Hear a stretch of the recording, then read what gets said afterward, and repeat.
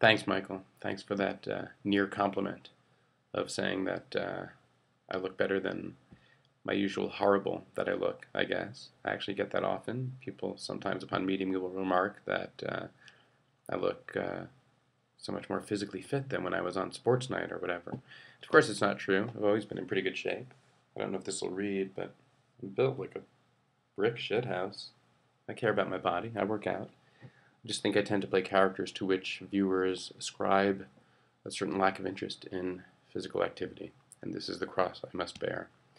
That was cute. Uh, Ruthie's little hand, that was adorable. I think I'll try to work my kids or their limbs into the conversation soon. I'm sorry that you seem to be dreading your upcoming 40th birthday. I'm 45. I can assure you that it's true what the campaign says. It gets better.